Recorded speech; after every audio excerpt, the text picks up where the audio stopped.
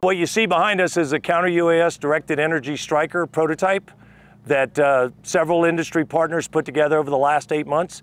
It's going to provide a directed energy capability that can kill Group 1s, 2s, 3 UASs at very long range. Directed energy is exciting. It complements the kinetic defeat capability that's already on the battlefield. This directed energy gives commanders options. It increases the stowed kills available to a unit commander, and this is technology that's available to the warfighter today.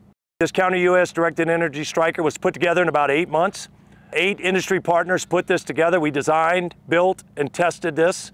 You can see we're out in the desert in New Mexico now. We've shot several drones down with the laser weapon system. What this shows is when industry works together, we can help the Army solve problems. And in this case, we're moving directed energy forward for the Army. We have lots of folks that are helping us, and we've got best-of-breed technologies included in the Stryker behind me.